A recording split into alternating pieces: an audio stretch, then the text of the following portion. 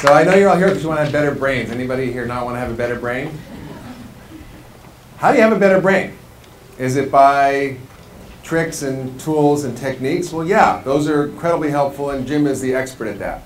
But I want to share with you a different idea, which is that your biology affects your brain, that your body affects your brain, and that if you don't realize that, then you're going to miss a huge opportunity to create a powerful brain. Who wants a powerful brain here? Who doesn't feel like their brain is as powerful as they like and are more distracted, more depressed, more tired, have more brain fog, or more memory issues than they like? Anybody? A lot of you, right? It's very common. So what we're going to focus on today is how do you use the science of what we call systems or functional medicine. How do we use the future thinking that's going to transform our healthcare system to power up your brains in a way that are hard to even imagine?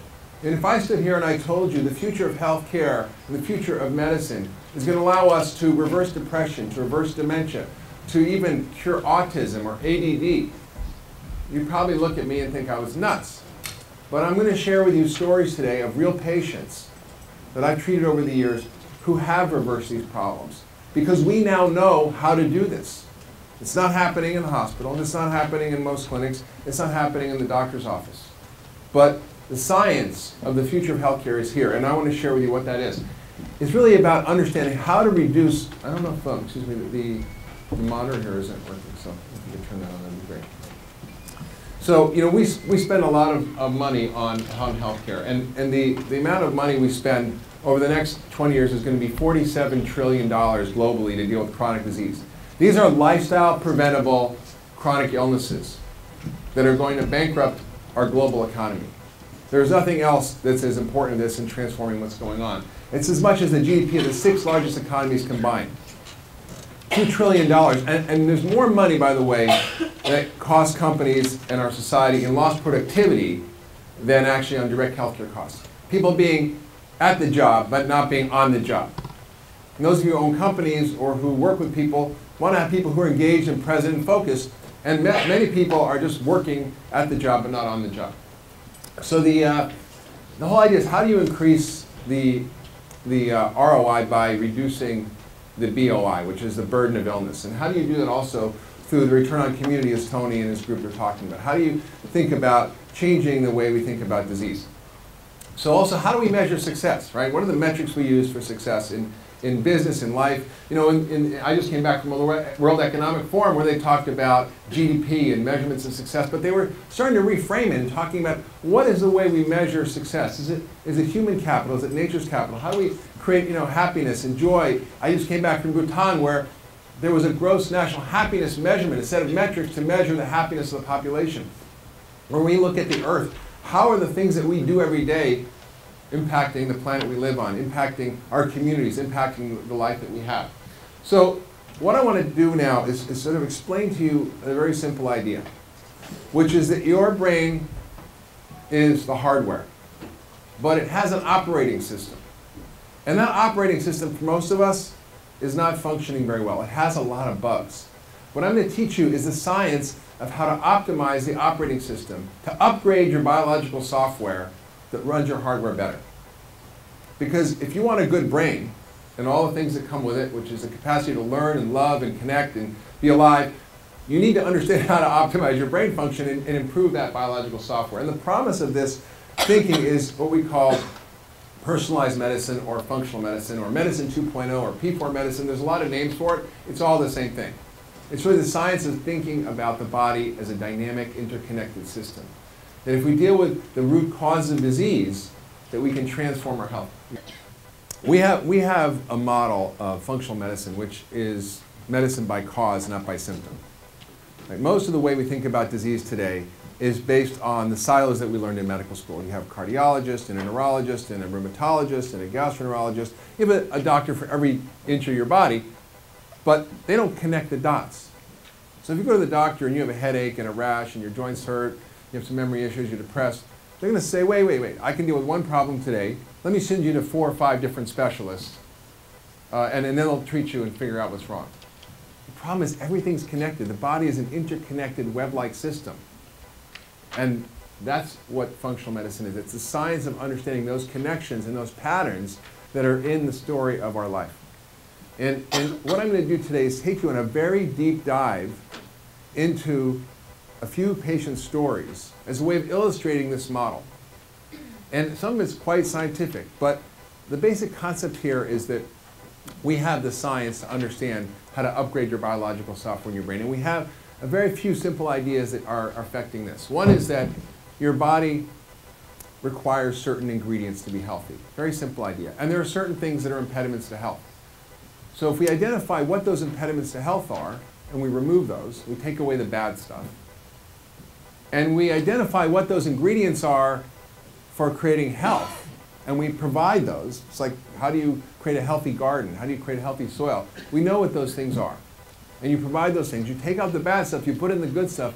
The body has an extraordinary capacity to heal. And you don't need to treat diseases individually. You know, medicine is really all about treating diseases and naming. We call it the naming and blaming game. I call it the name it, blame it, and tame it game. We have, let's say, for example, you have rheumatoid arthritis. Well, we say that's the cause of your pain in your joints. That's not the cause. It's just this sort of the name that we give to people who have those symptoms. The cause may be many different things, as we'll show you. So we have to think about the root causes. And when you get to the root of the problem, you don't actually have to treat the symptoms.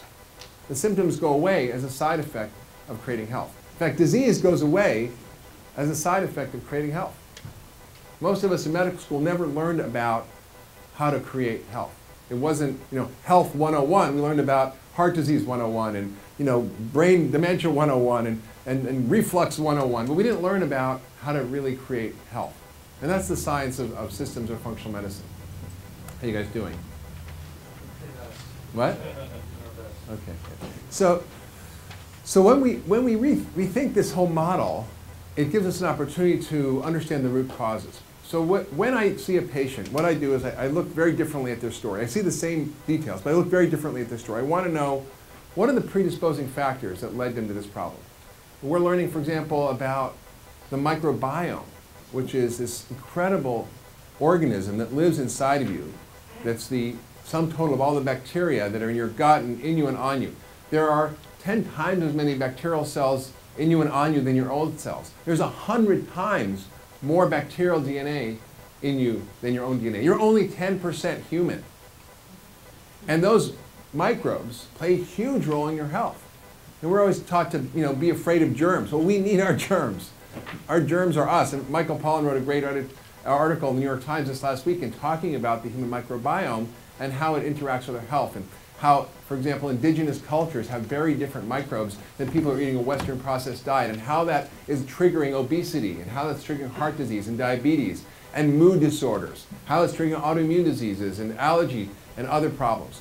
So how do we begin to understand the body as this interconnected web-like system? Where we're in fact learning that it's not only the microbiome that you're eating, but it's the plant genome that you're eating that's interacting with your genome, with the bacterial genome, with your own genome, and you've got the genomes of plants and microbes and humans all interacting with every bite of food you take.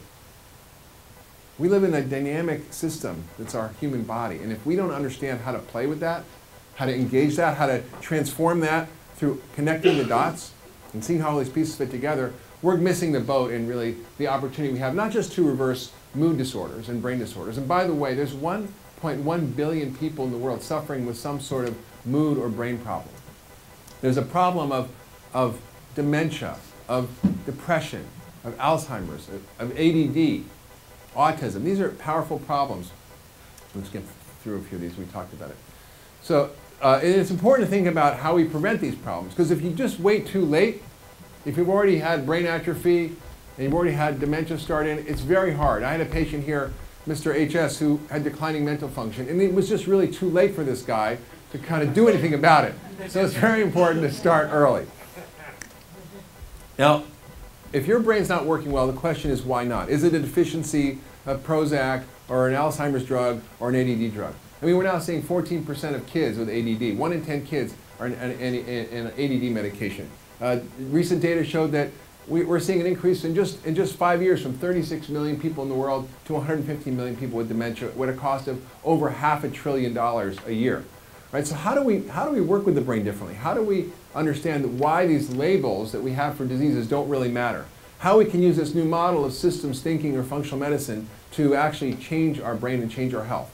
How does your brain actually work? What hurts it? What helps it? How do you optimize your brain function and your mood and your focus and your performance? These are very simple questions, but they have profound implications for our society.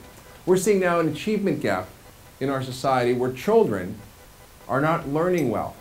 We're seeing, I spoke to General Jack Peen, he said 70% of applicants for the military are either too fat or not performing well enough on tests to actually enter the military. So we need a different prescription for creating a powerful brain. I wrote about this in my book a few years ago, The Ultra Mind Solution, which I encourage you to have a look at because it really maps out specifically how to do this for yourself. It's really a self-care map for optimizing your brain function. And the basic idea here is if you change your body, you change your brain. You can meditate and you can do brain exercises all you want, but if you have B12 deficiency, or your thyroid's not working, or you're full of heavy metals, or you've got strange microbes in your gut, it's going to be very hard to be enlightened unless you fix these things. It's going to be very hard to learn and have your memory work unless you fix these things. And these diseases that we focus on, that are really the external sort of signs of a problem, don't really matter. The labels that we give diseases don't really matter. If you call it autism or Alzheimer's or depression, they're all the same disease with the same root causes that show up differently in different people. So the hypothesis here is there's no such thing as depression or bipolar disease or autism or ADD or dementia. These are just constructs and ideas that we give to groups of people who have the same symptoms. But it's got to be a much different way of thinking than that. That these are really systemic disorders, that these are whole system disorders that we need to treat and not just do the name it, blame it, and tame it game. Name the disease, blame the name for the problem, and then tame it with a drug. We have this whole categorization system for mental illness called the DSM-4, which the head of the Institute for Mental Health at the NIH said it has 100% accuracy but 0% validity. Meaning it's very good at describing groups of people who share those symptoms, but it's not valid in describing the underlying cause. It's medicine by symptom, not by cause. There was a great article in JAMA, the Journal of the American Medical Association, which I call my favorite alternative medical journal. Because there's always stuff in there that's talking about the future of healthcare. This is an article that said the concept of dementia is obsolete, and you could substitute any word in there. The concept of diabetes or heart disease or cancer is obsolete. It combines categorical misclassification with etiologic imprecision. That means we categorize by symptoms, not by etiology or cause. We're very imprecise. So we're going to shift to medicine by cause, and I'm going to take you down into a few stories that are going to illustrate how to apply this in real patients. These patients have serious problems, and many of you may not have problems as serious, but the same principles apply to go from average function to optimal performance and full engagement. So if a patient comes to see me and they have hopelessness and sad mood and they're not interested in sex and they don't want to eat and they can't sleep well and they feel like killing themselves, then most of you say, oh, I know what's wrong with them. They have depression and they need an antidepressant. But depression is just the name of those set of symptoms. It's not the cause. So for example, it could be caused by the fact that we've changed the hybridization of wheat and it has higher levels of a protein called gluten that are inflammatory. And those inflammatory proteins can create autoimmune disease. And that autoimmune disease can affect your thyroid. And a low thyroid function can cause depression. Or maybe it's because you had reflux because you're eating too many sausages and processed food. And you have reflux and your doctor gave you an acid blocking drug for 10 years. And you become B12 deficient because that drug blocks B12 absorption. And that causes depression. Or maybe it's because you don't live in Nevada, but you live in Seattle and you have vitamin D deficiency. Or maybe it's because you've taken antibiotics and altered the gut flora, which change the way peptides and neurotransmitters are produced in your gut that affect your brain. Or maybe it's because you love sushi and you have mercury poisoning. Or maybe it's because you hate fish and have omega-3 deficiency. Or maybe it's because you love sugar and have prediabetes, which causes depression. Every single one of those things causes depression, and the treatment for each one is different. So you can have one disease with many causes. So depression is not a Prozac deficiency, right? It's something else. It's something else. And doctors here in this country have gotten hooked into the pharma industry. The #2 selling class of drugs are statins and psychoactive drugs, right? But here, 113,000 doctors from coast to coast recommend Camels more than any other cigarettes. Right? We have more doctors recommend Prozac or Lipitor. You can just substitute those words. And this is all going by the wayside. As Mark Twain said, it ain't what you don't know that gets you into trouble. It's what you know for sure that just ain't so. Right? So we have such a fixed idea of disease. If I said to you that diseases don't exist, if I said to the doctors in this country that diseases don't really exist, they're going to think I'm crazy. So we have to redefine disease from these silos to systems. We have to rethink the way we name diseases. We have to see the body as a network. It's really network medicine or systems medicine. In the same way that one disease can have many causes, one factor, one causative factor, can create many diseases, as we'll see in these patients. So for example, gluten, which you might have heard about, can trigger many illnesses. It can cause depression. It can cause autism. It can cause rheumatoid arthritis or osteoporosis or irritable bowel or inflammatory bowel or heart disease or cancer or dementia. All from eating this protein that creates inflammation in the body. Very different model here. We're talking about one factor that creates many, many illnesses.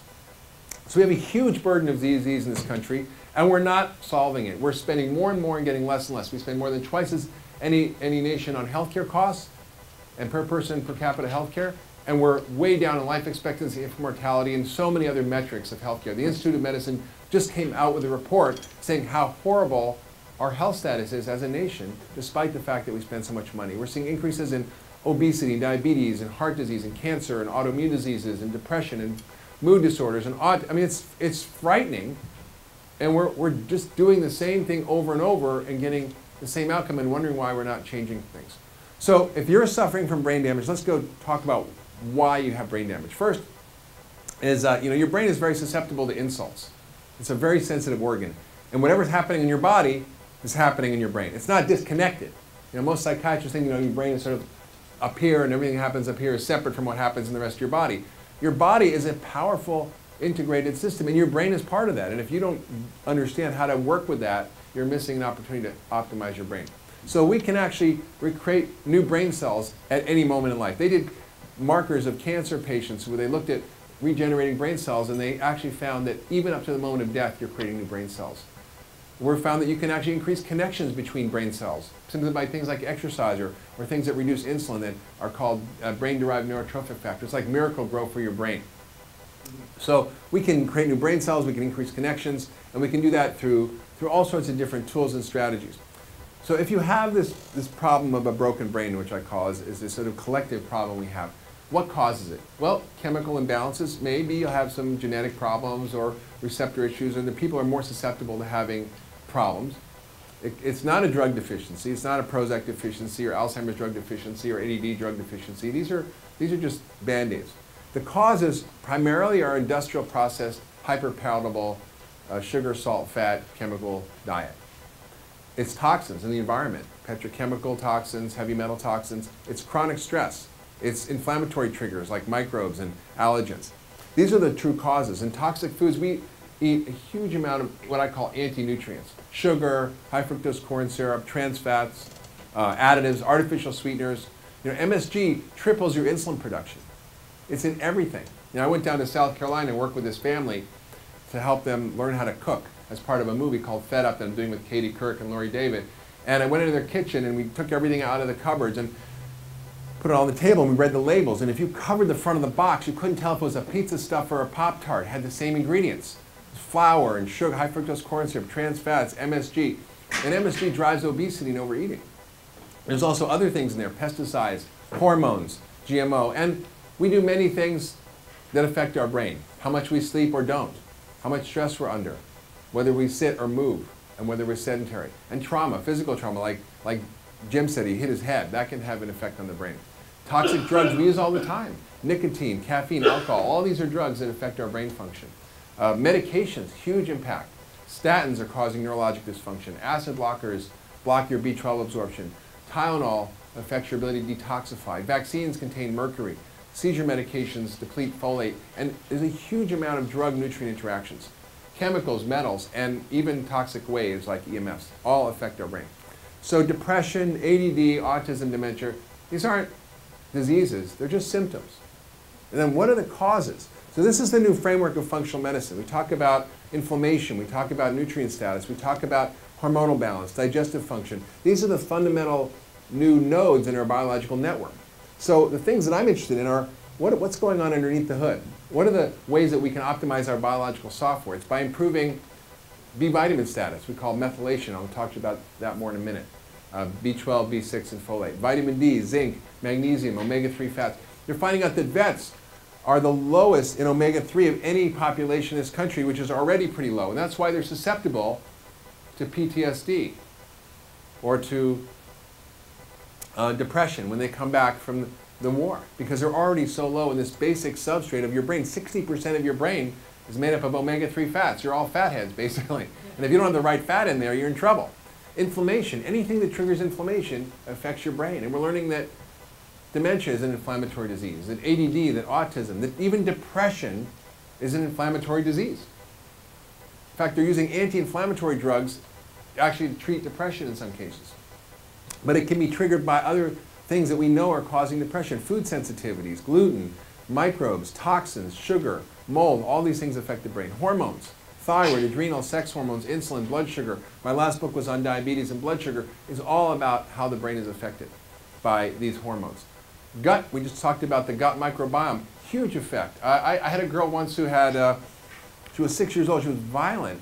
She was this cute little 6-year-old girl who was abusing her sister and was getting kicked out of class 10 times a day and barely could make it home on the bus without the bus driver wanting to kick her off because she was kicking and biting and abusing every kid on the bus. This 6-year-old little cute girl.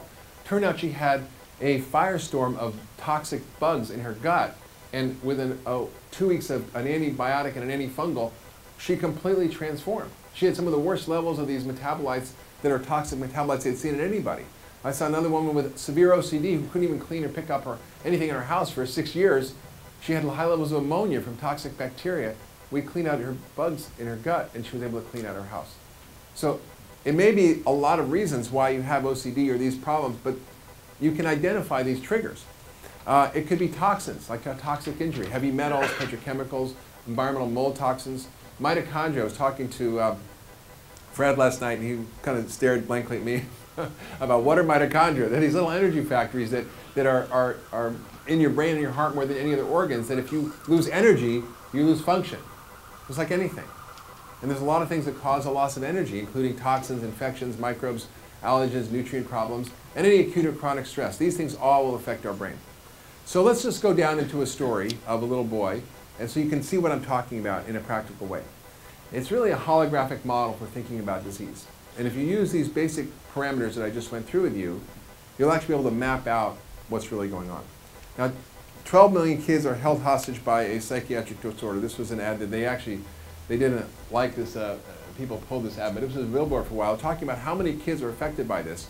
And we see the rates of disease here like rheumatic fever and measles and TB going down, and other diseases like asthma and MS and Crohn's disease going up. But when you look at the graph for autism, it's just off the chart in terms of what's happening, from 1 in 10,000 to 1 in 50 in less than a generation. Something's happening here. So the question I have is the cure for brain disorders outside your brain? Maybe the problem isn't our brain. Maybe it's everywhere else. And if we fix those problems, then we can get traction. So what's going on here? This is little Clayton, who was 12 years old when he came to see me, and he was a problem kid. He'd been on Ritalin for years, repeated kindergarten, having to repeat kindergarten, that's pretty bad. He had behavior problems, poor school performance. He was always zoned out, disruptive, had trouble focusing. Sounded like me when I was a kid, right? He was really horrible at handwriting, terrible handwriting, and he had all these other issues that the psychiatrists thought were separate, like asthma and hives and allergies, canker sores, eczema, postnasal drip, sore throats. He had bumps in the back of his arms. He had stomach aches, nausea, diarrhea, headaches, insomnia, muscle cramps. He had everything, right? Anxiety, carb cravings. And he has this whole list of symptoms, and he was on a whole list of drugs, which is why I call myself a holistic doctor, because they take care of people with a whole list of problems. And his system was out of balance. That was really the issue. We needed to kind of not just use one drug to fix it, but a whole array of different things to get his body back in balance. They needed all sorts of issues, history of antibiotics, infections, had been on 7 medications. Why does a little kid need to be on 7 medications, right? And see so many specialists. He had a specialist for every part of his body, and no one asked, how is everything connected? How are all these things linked up? Is it just a coincidence that he's got ADD and asthma and stomach aches and hives and, you know, he's anxious and he can't sleep? No, these are all the same problem.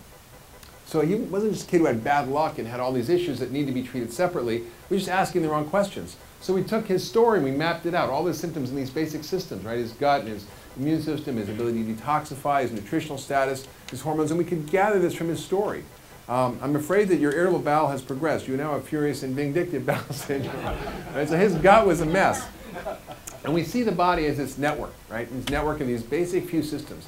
And these are the core systems that affect everything else. So whatever disease you have, this is where I spend my time thinking about what creates imbalance in these systems. What do I take out that's creating imbalance? And what do I put in that can help create balance? And I do that in each of these systems, and they're all interconnected, and miracles happen. So we treat the system, not the symptoms. So what were his systems that were out of balance? We had a lot of nutritional problems. He had low omega-3 fats because he never ate fish. He had high saturated and trans fats because he ate processed food and bologna all the time. He had low minerals, zinc and magnesium, because his industrial food diet has no minerals in it.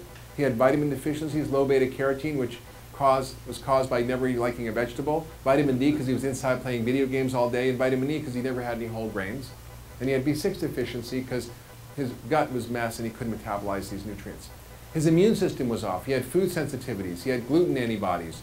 He had immune cell problems, where he had too many of the cells that fight yeast and not enough cells that fight bacteria. He had high lead levels. And he had all this disordered biochemistry that had to do with D vitamin metabolism that affects your brain. So these are just to sort of show you that how we understand the sort of interconnections between everything is really powerful. And we can play with this system by understanding what happens. And we did different kinds of tests in functional medicine. We look at food sensitivities, we look at genetics and SNPs. This is impaired detoxification. We look at heavy metals like mercury and lead. We look at gut function and immune function in the gut. We look at your poop. They call me Dr. See Every Poop, because I like to look at what's going on in the gut. We look at mitochondria. We look at how your metabolism is working. We're not looking for disease. We're looking for disturbances in function. So what do? It's very simple. Like I said before, we take out the bad stuff, we put in the good stuff. So we got rid of the processed food. We got rid of the foods that were causing inflammation, the allergies, the gluten. We killed the yeast with an antifungal drug. We got rid of the heavy metals, the lead in the system. Then we put in the good stuff, real food. Very simple. I mean, I'm really embarrassed often that I make a living telling people to eat real food. It's like, someone came in to see me and said, Dr. Hyman, I'm really tired. And I don't know what's wrong with me. I'm just fatigued all the time. I said, well, how many hours a night do you sleep? Well, 4 to 5 hours. I said, well, sleep 8 hours. That'll be $500, please. It's like, eat real food, sleep, exercise. It's not that hard. We gave him the things he was deficient in, the nutrients. We put back healthy bacteria in his gut.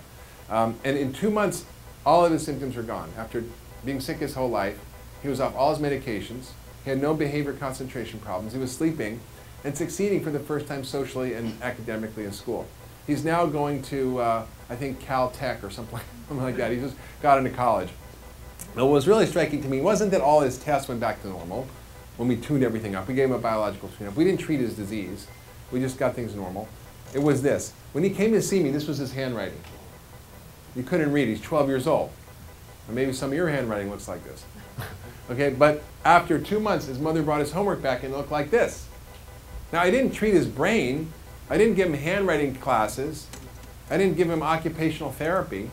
I simply created coherence where there was incoherence in his brain by creating the conditions for health and removing the conditions that were impairing his health. It's really that simple. And the body knows what to do. So how do you create synchrony and coherence in your neural systems? How do you set the stage so you can remember everybody's name in this room? Because I promise you, if you've got toxic bacteria in your gut, or you're nutrient deficient, or you have no omega-3 fats, or you're eating something that's causing your brain to be inflamed, it's very hard to use any of the tools that you're going to learn here this week. You want to set the stage for having an optimal brain function, and then you can use it to really create a superhero. So there are a lot of things that are interacting here. There's gene-environment interactions. There's toxins and immune disturbances like microbes and allergic triggers. There's your gut function. There's your diet, nutrition, and stress, all interacting with your genes and your biology. And then there's abnormal conditions that arise from that. There's abnormal cells that are manifested. Cell structure is altered. Your membranes are made up of fat. Their connections and interconnections between who's affected are affected by what you're doing every day, by every bite of food you're taking. And then you get altered processing. Things don't connect. The dots don't connect. And then you see the symptoms. But just they're way downstream. This is upstream medicine, not downstream medicine, right? So this was me. I figured this out because I was sick. This was me when I was 35. I'm 53 now. And you know, I look a lot better now than I did then. I had developed mercury poisoning and had a gut problem that I got from something in Maine that I didn't know was in some lake. And all of a sudden my system shut down. I went from riding my bike 100 miles a day to not being able to walk up the stairs, from being able to see 30 patients in a day, not take notes and dictate everybody's chart, to not knowing where I was at the end of a sentence from where I started, not being able to read my children a book out loud and understand the words at the same time. That's how bad it was. And so I had to undo all this. And it was through my own healing that I discovered this extraordinary model of healthcare. And I began to wonder, how do things really work? How is the universe connected? How are all these things going on? And I realized we're in a paradigm shift. It's as big a paradigm shift as when Galileo said the Earth is not the center of the universe, or Columbus said the world is not flat, or when Darwin said that species don't just arise fixed as they are, but they evolve through natural selection. These are revolutionary ideas that completely shifted the paradigm. So what I'm saying here today is that the way we think about disease is completely wrong. It's completely flawed. And the more we try to find the Alzheimer's drug, the more we try to find the diabetes drug, the more we're going to fail. And this model is called functional medicine. I'm the chairman of the Institute for Functional Medicine. We train doctors all over the world in this model about how to actually use this practically in the clinic. And there are thousands of doctors all over. We just paid back in China. We teach in South Africa and England, all the United States. And it's a profound model that's a repeatable methodology. It's a system of thinking. It's not a tool or a test or a treatment. It's really a way of thinking about how to think systemically about issues. And we've documented what this model looks like. It's really treating the root problems, which is how your lifestyle influences your genes and creates triggers that then create disturbances in these basic systems. And then we don't pay much attention to the signs and symptoms and diseases out at the periphery. And we use this model as a map. We look at the predisposing factors, the lifestyle factors, and how they influence these basic systems and how those interact with your mental, emotional, and spiritual life. And this is the model of functional medicine encapsulated. And we can share more about this later if you want, or encourage you to sort of check out the Institute for Functional Medicine. But this is the methodology we use. So what I'm here to tell you is that whatever genes you got, they're not your destiny. Your genes are not fixed. Your genes can be modified by everything you do, by every thought you have, by every step you take, by every bite you eat. Every minute, every second, your genes are an expression of your choices. And you can reverse disease at any age in life. It's pretty remarkable. And the environment influences your genes. 95% of chronic disease is not genetic, it's how the environment interacts with our genes. And we see this with the Pima Indians, who went from being thin and fit to being the second most obese population in the world. 80% have diabetes by the time they're 30. And we see the opposite is possible. You can take a bunch of Aborigines who were obese and diabetic and hypertensive and take them from the city and put them out in the outback because they still remember how to hunt and gather. In 7 weeks, all their diseases are gone. We have the capacity to do this, and it doesn't take years. It takes days or weeks. So we know the science of creating resilience, of how to create biological resilience. And it's actually by this new drug that we've discovered. And this drug has the power to improve the expression of tens of thousands of genes, can improve the balance of dozens of hormones, can optimize tens of thousands of biological networks. It works faster, better, and it's cheaper than any drug ever discovered. It has no side effects, and it's available to almost everyone on the planet. It's food. Food is not like medicine, it is medicine. It's like code. It's biological sort of software programming that programs your expression every moment. And if you understand that, you're going to make different choices about what you put in your body. Because at every moment, you're understanding that food isn't just calories and energy, it's information, and it's talking to our genes and our epigenome. It's transforming your biological software with every moment, and you have a choice to upgrade or downgrade that through this entire science we call nutrigenomics or epigenetics. So let's talk more about how to fix your brain, because we all want to do that. And it's really this sort of methodology that I've mapped out in a way that the average person can understand in the Ultramind solution.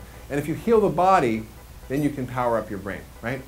And it creates personalized prescriptions that you can understand. There's quizzes, for example, that help you identify where your imbalances are. Are you omega-3 deficient? Are you insulin resistant? Do you have toxins? Are you allergic to something? Do you have inflammation? What is the cause of your brain dysfunction? Because it might be different than the cause of somebody else's, right? So let's talk about, for example, dementia. This is a scary topic. I mean, nobody wants to lose their memory, and it's one of the most frightening diseases. So I wrote an article called "Does Dementia Exist? Dispelling the Myth." Now, this is your brain. On the left is a normal brain. On the right is an Alzheimer's brain. It's atrophied, it's shrunken, and its function is diminished. And this was from Bloomberg News today. Now, I can tell you that drug companies are spending billions of dollars trying to find the Alzheimer's drug, and none of them are working. None of them are working. And no one of them will work. Because it's not a drug deficiency, it's a problem that's more upstream, and they're treating the downstream symptoms. So this study was fascinating. These researchers took patients and they gave them, who had pre-dementia, who were early on, and they did MRI imaging, and they monitored their brain size and their brain function. And they found that there was a dramatic reduction in brain atrophy simply by taking a few pennies worth of vitamins a day, B6, folate, and B12. There was a 53% reduction in brain atrophy and a 69% increased ability to remember things like words, right? I mean, I'm sure Jim would like that. You could increase your memory by 69% just by taking a few vitamins. So this actually was a story of a patient of mine. Who was 78 years old. She was a very successful woman on boards and so forth. She was a huge actor in the community, and she had to pull back, but she started to get dementia. She got what we call MCI, which is pre-dementia, or mild cognitive impairment. She had depression, fatigue, memory issues. And on her lab test, we found she had very high levels of methylmalonic acid and homocysteine, things that your average doctor will never test. Okay, these are simple blood tests you can get in any lab. One detects your functional capacity to use B12, and the other is related to your status of folate or folic acid. So what did? We gave her B12 shots, because as you get older, you can't absorb B12 as well. And we gave her a high dose of a special activated folate to bypass a genetic kind of weak spot or a SNP that she had. And we gave her some basic support of a multi-omega-3 and vitamin D. And when we followed up with her, all her labs were normal and all her symptoms were better.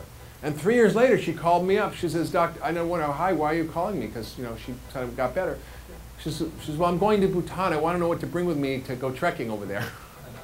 And she was completely resolved. I had another man who was 70 years old who came to me with dementia and had been completely disconnected from his career as a CEO and running his family company, and was at home and withdrawn and could not focus and remember, and was really disruptive to his whole family because his personality was changing.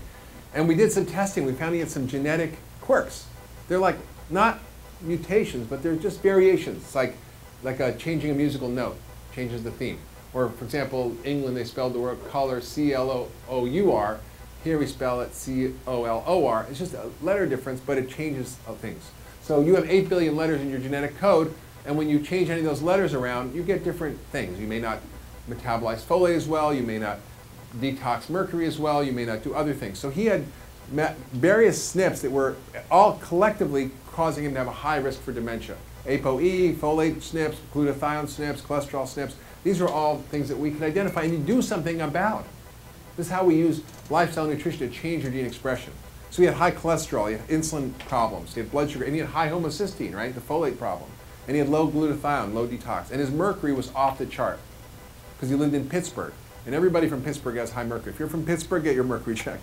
Because US Steel, coal ash is everywhere. They put it on everything. And he had a 30-year history of gut issues. So we treated him. We got rid of his gut problems, got rid of the diet triggers, the food sensitivities, cleared up the bad bugs, got rid of the mercury. We cleared out the bacteria that were causing a problem. We gave him healthy bacteria. We got him on a low sugar diet because sugar is a brain toxin. We got him on an allergy-free diet. We got rid of his fillings, got it chelated to get all the metals out. We gave him phytonutrients from plants to boost his detox capacity. We gave him good fats to help build his brain structure. We got him minerals to help him detoxify, like selenium and zinc. And we got him the B vitamins, B12, folate, and B6, special forms of these to help his brain work properly. And within a very short time, really, maybe a year, we cleaned these things up, his brain recovered. And I've had patients I've sent back to the memory disorder unit at Harvard after a year of treatment, and their brain imaging is better, their SPECT scans are better, their blood flow is better, their neuropsych testing is better. And I said to the neurologist there, who's one of the world's leading neurologists in memory, I said, how does this happen? I mean, who am I to be doing this? Right? I'm just a family doctor who's figured out way to treat the root causes of the problem. How can really, I mean, I was shocked. How could this really happen? He said, because the brain is incredibly resilient. And if you remove the insults to the brain and provide the basic ways for it to thrive, then recovery is possible, even fairly late. So the model is very simple, and it's common sense, right? Mark Twain said the problem with common sense, it's not too common. So really it's eating right. It's what do you do to eat well? It's really eat real food, as Michael Pollan said, not too much, mostly plants. And it's tuning up, and he added one thing, and things that you cook yourself, right? Because if you cook it yourself, it's, from real ingredients, probably okay. And then there's how do you tune up your brain chemistry with the right supplements, the vitamins, fish oil, so forth. And how do you create an ultra-mind lifestyle, which is exercise, which increases miracle growth for the brain. It's been the one thing that's shown to prevent dementia. Sleep, incredibly important. People skimp on their sleep, but if you are sleep deprived and you're driving, it's the equivalent of being drunk. Or if you're doing mental performance exercise, it's equivalent of being drunk. And relaxing, finding ways to unhook and de-stress and go into profound relaxation. I'm not talking about sitting on the couch drinking beer and watching football. I'm talking about a profound, deep, physiologic relaxation.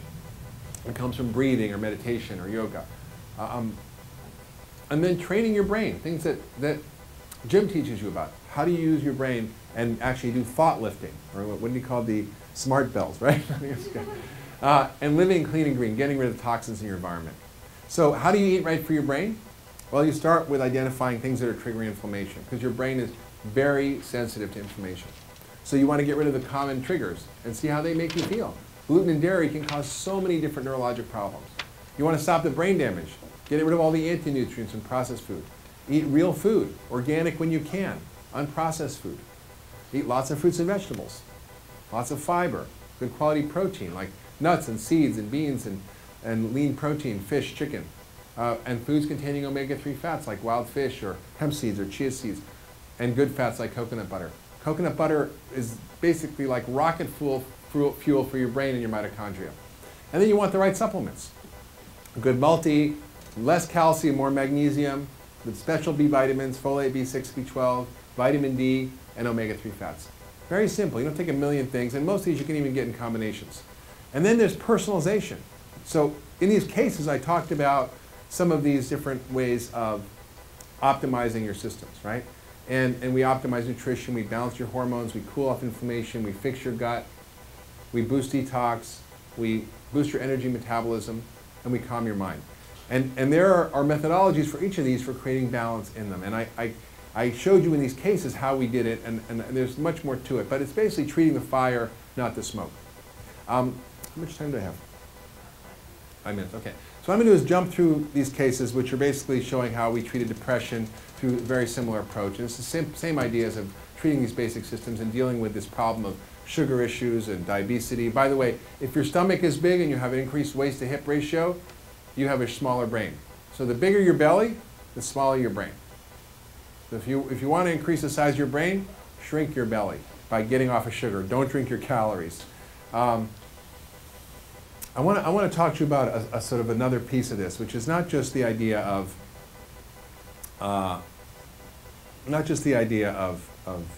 treating these biological networks, but what I can say to you very clearly is that we understand how to turn the dials on biology, how to optimize biological networks, how to improve your systems so you can create optimal functioning.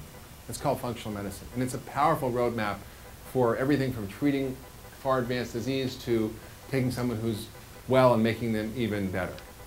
But there's another part of this, which is how do you change behavior?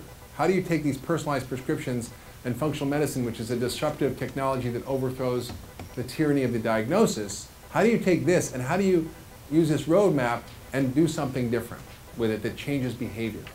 Because if I only change biology and I don't change behavior, then I've only gone halfway. Because I can tell you all these things, you'll go, this sounds great, I'm going to go home and do it tomorrow, but you probably won't. Okay? You might take a few vitamins, you might try to eat more fish, which is all great. And by the way, you do want fish for brains. You want to ask a different question, which is how do you change behavior? And I had a very powerful insight that most chronic disease is not what normally we call it, which is NCD, or non-communicable disease. It's actually communicable. It's a social disease. The things like heart disease and obesity, and lifestyle-related disease, these are social diseases, and they need a social cure. And I had this insight after I went to Haiti. And I went with Paul Farmer. We're the first doctors on the ground there. And it was a horrific experience. We saw the most horrible tragedy. The military said it was worse than anything they'd ever seen in Afghanistan or Iraq. The trauma was unimaginable. The human suffering was unimaginable. And we dove into that, and we fixed it, and we did it. And I got to know Paul Farmer and understood what he was really doing in Haiti before the earthquake. And he'd said, look, you have these populations who have TB and AIDS in the poorest places in Haiti. It's the poorest country in the Western Hemisphere, one of the poorest countries in the world. And everybody gave up on them, said, we can't, this is too big a problem. We can't fix this. It's like people say, oh, obesity, diabetes, Alzheimer's. These are too big problems. We can't really solve these problems. They're too big. But he realized they were very small problems. They were local problems. They were problems of community. And that's why I love this downtown project so much, because it's all about restoring and revitalizing community and building connection. The idea of collision is just a brilliant idea that talks about the power of each other to transform our lives and create a collective, better experience together. So Paul actually used community health workers to deliver medications and treatments to these patients. It wasn't a better invention of science. It wasn't better technology. It was simply people helping people. So I had this idea. This was an area in Haiti where I visited, where he had his clinic. And it was pretty rough. And I realized that chronic disease was a social disease and needed a social cure.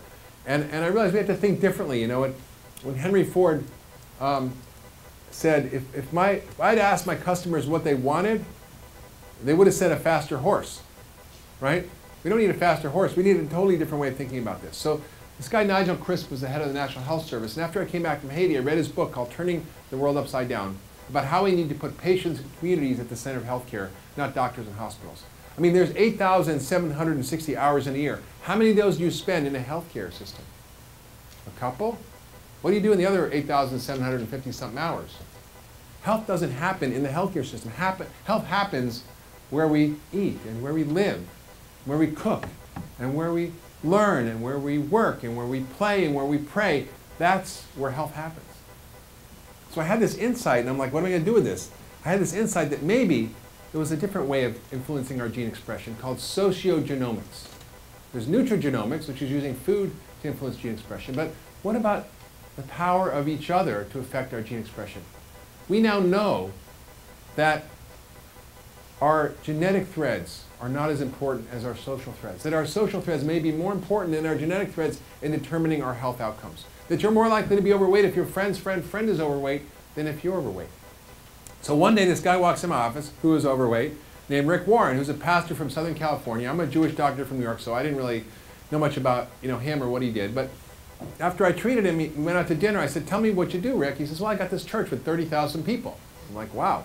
He says, yeah, we have 5,000 groups that meet every week. Small groups. And I'm like, wow, this isn't a mega church. This is thousands of mini churches. I said, why don't we take this model of community-based wellness and put it in your system? He's like, yeah, let's do it. So we created a healthy living curriculum. We called it the Daniel Plan, after Daniel from the Bible that resisted the king's temptation of bad food. And we thought a few hundred people will show up. In the first week, the campus was overrun. At the first rally, 15,000 people signed up for this program. It was incredible. And I realized that it was community where this happens. If you look at where health happens, there's 2 hospitals in Rwanda, or 3 hospitals, 2 days walk from the average Rwandan. There's maybe 14 health centers, which are 1 day's walk from the average Rwandan. There's 728 churches within 5 minutes of the average Rwandan. Where should they get their care? It's in the community where they live, right? So we created the Daniel Plan, and actually we're coming out with a book in December about this. You've got a Jewish, a Christian, and Muslim. Sounds like a bad joke, and a pastor. We actually had cooking classes on stage. It was pretty funny. And this is the church, and I was lecturing on there with a big cross behind me, and someone took a picture and sent it to my mother. It was like really. And this is Rick before and after. He lost 60 pounds, and we had, after a year, they lost 250,000 pounds. The church together. It was reported in Time Magazine, CNN, and people had these placards they put up, which showed, well, which is amazing. They showed that they had these transformations, not only just weight loss, which it wasn't a weight loss program, but their depression went away, and their diabetes went away, and their autoimmune diseases, and their asthma, and their reflux, and their acne, and their depression, and their sleep problems, and everything got better because we created health, and diseases went away as a side effect. Here's Pastor Steve, who was born again. He lost, in the first 6 weeks, he lost 35 pounds, lost 4 inches off his waist, his triglycerides dropped over 300 points, his cholesterol went up down 50, his blood sugar went to normal, his good cholesterol went up, and he was off his medications. And this was him a few weeks ago. He came to my house to visit. He lost 90 pounds. He's completely healthy. He's totally changed his life. They used to have, he was holding up ribs for breakfast. They would do Bible study in the morning, have ribs for breakfast. This is Chiquita, who was very overweight and sick, and she lost 155 pounds simply through the power of support. She gave me a shirt called My Body is My Temple, which is really about the power of community. And the people who did the program together, because we tracked the research on this, they lost twice as much weight as those who did it alone and got twice as healthy. The same program. So we have to rethink health. We have to rethink medicine. We have to take back our health together in a community. Paul Farmer had this plaque at his center up in Haiti in the far village, and in French it means, the happiest man is the one who makes others happy. An African proverb is beautiful, I love this, says, if you want to travel swiftly, go alone. But if you want to travel far, travel together. So I hope together we can transform our own health, our collective health, and the health of our global community. So thank you very much.